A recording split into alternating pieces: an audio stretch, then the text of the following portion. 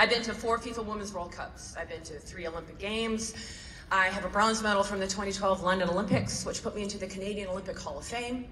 And most recently, I have a gold medal from Tokyo. But the moments that changed my life, they're not on that list. In 2007, I got my first chance to start for Canada in the Women's World Cup in China. Big deal, right? At the end of that tournament, my goalkeeper coach sat me down and he said, "Erin, one day you're going to be one of the best goalkeepers in the world." And I was like, one of the best? I was pissed. I wasn't interested in being one of the best. I only wanted to be the best. And my definition of success at that point was to be flawless. I wasn't going to make one mistake. The best doesn't make any mistakes.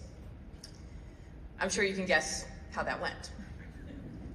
All the joy was quickly sucked out of the game for me, and I didn't realize how miserable I had become until I'm literally bawling my eyes out. 2008 Beijing Olympics, holding on to my knee because I had just torn my ACL, and I acted like the world was ending, that I was devastated.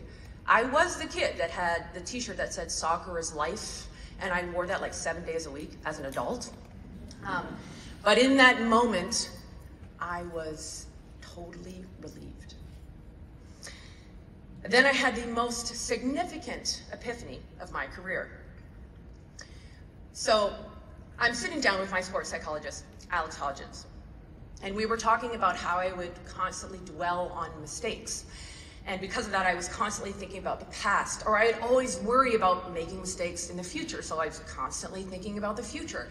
And as a result, I was very rarely in the present moment, which I now know is the definition of performance anxiety, because my business partner has her doctorate in mindfulness research. She told me that.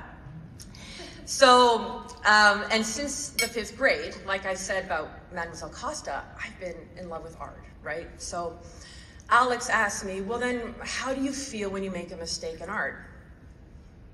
And I'm like, "Mistake in art? What are you talking about, man?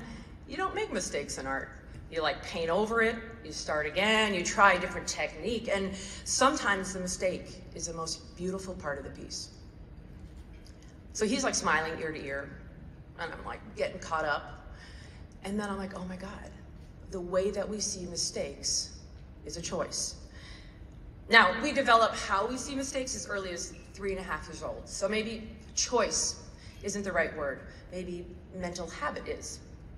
But are we aware of our mental habits? When do we become aware of our mental habits? When I gave a number of motivational talks, well, I thought they were, but to 10 to 18-year-olds recently, I asked each group, okay, are mistakes good or are they bad? And almost robotically, the kids said, they are good because you learn from them. Obviously, someone's told them that, right? And I'm like, okay, well then, how do you talk to yourself after you've made a mistake? And for most of them, it was if they thought about it for the first time. And I said, well, I'm pretty brutal to myself. I'm mean and I'm unforgiving. Then I explained that the research actually proves that being hard on yourself slows down your learning, that self-compassion develops grit, a willingness to get up and try again, that being hard on yourself actually serves no purpose. Now, obviously being a perfectionist gets a lot of athletes and coaches extremely far, right? But is it possible to learn all of that and enjoy it a bit more? My biggest critic, being a perfectionist myself, has always been me. But what about being my own biggest fan? Up until this